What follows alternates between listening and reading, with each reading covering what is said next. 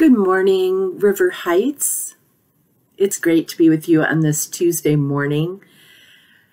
Today we are going to be reading from one of the most famous chapters in the Bible, and it is Psalm 23. If you grew up going to church, you may have memorized the entire chapter of this book in the Bible. And I did that when I was in Sunday school as a younger child. And I probably memorized it in the King James Version, but today I'm going to be reading from the NIV. And even if you're new to this whole church thing and you happen to have found us on Facebook Live today, you might be very well familiar with the verses that we're going to read today. Psalm 23 is one of my favorite psalms, and even though sometimes we think of it as something you read at a funeral or that sort of thing, it's actually a psalm of comfort for our lives. It's a psalm of assurance of God's care for us. And I feel like it's such an appropriate psalm for this season that we're living through. And so I want to just share it with you today and give you a few thoughts about it. And before I read it, I do want to just say that it was such a wonderful thing to see so many of your faces on Sunday for Easter. I was so overcome by emotion and just love for each one of you as you came through, and those who couldn't come through. It was just a reminder that it's going to be such a wonderful, wonderful day when we can be all together, loving and caring for each other in person. So I hope if you were able to come, that you were blessed, that you were able to experience the risen Jesus on Easter morning. And I hope in your homes you were able to worship and be together in spirit as we celebrated the resurrection of Jesus. So as we read Psalm 23 today, I'm going to be reading it from the NIV, and my hope is that you will allow these 6 verses to transform and inspire you today. So let's read. Psalm 23, a psalm of David.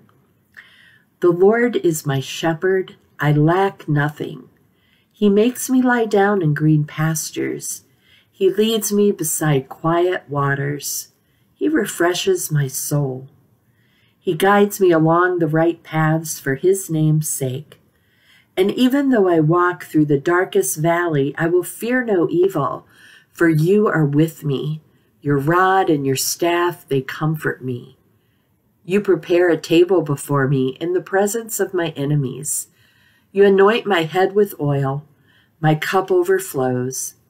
Surely your goodness and love will follow me all the days of my life, and I will dwell in the house of the Lord forever.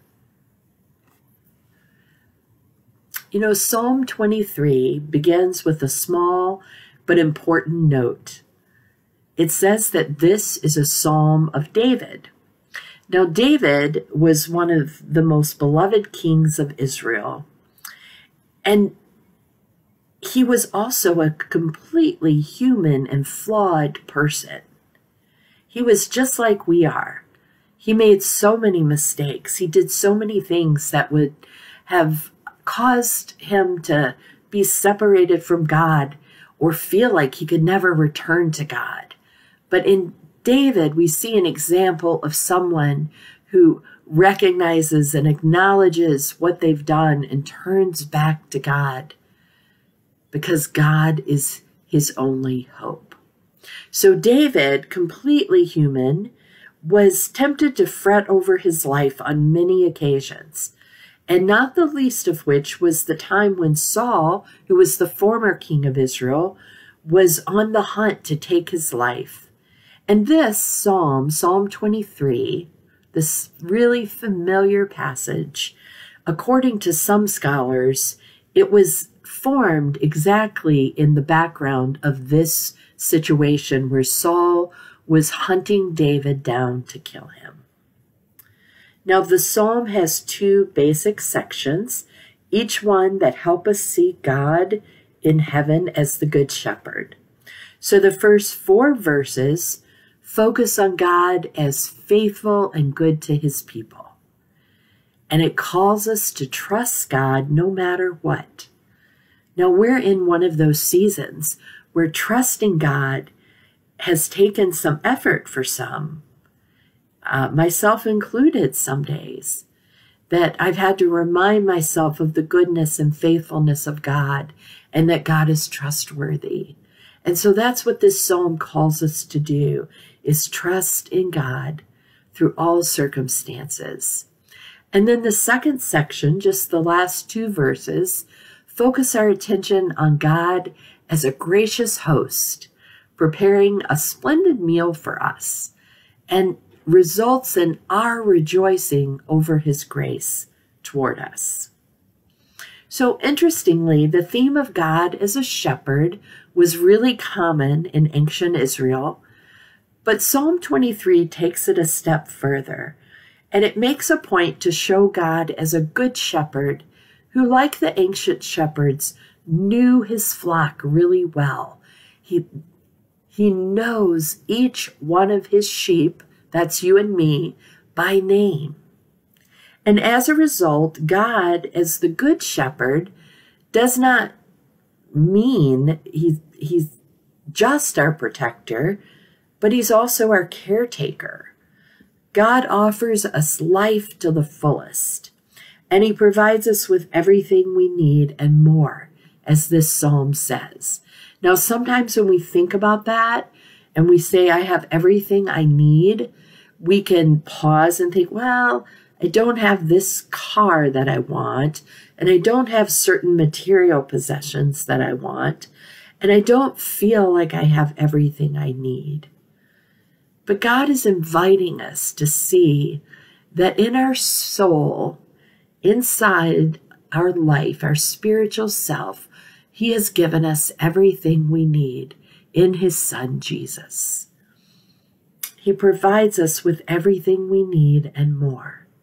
So without our shepherd, the reality is that we're helpless, which is exactly why Jesus calls himself the Good Shepherd in John chapter 10.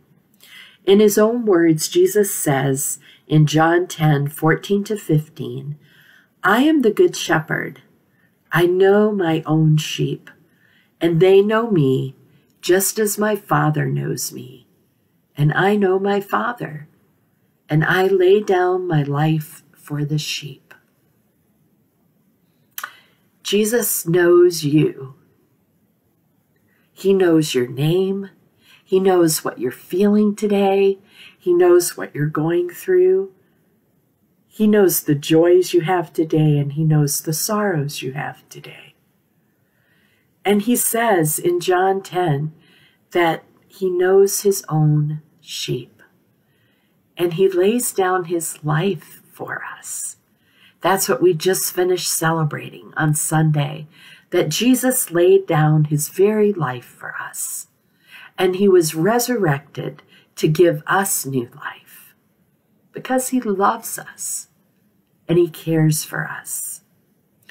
Ultimately, it's Jesus who is the loving protector and caretaker of this flock. He's the fulfillment of what David wrote about in Psalm 23. And as we come off this amazing Easter celebration from this past weekend, I pray that you will allow this short but powerful psalm to draw you closer to Jesus, your protector, your caretaker, and your Savior. I'm going to read the psalm one more time and then close us in prayer. The Lord is my shepherd, I lack nothing. He makes me lie down in green pastures. He leads me beside quiet waters. He refreshes my soul. He guides me along the right paths for his name's sake. Even though I walk through the darkest valley, I will fear no evil, for you are with me. Your rod and your staff, they comfort me. You prepare a table before me in the presence of my enemies. You anoint my head with oil. and my cup overflows. Surely your goodness and love will follow me all the days of my life, and I will dwell in the house of the Lord forever. Would you pray with me? Lord, I pray for each one of the people listening this morning and for myself that you will make this psalm a reality for us today.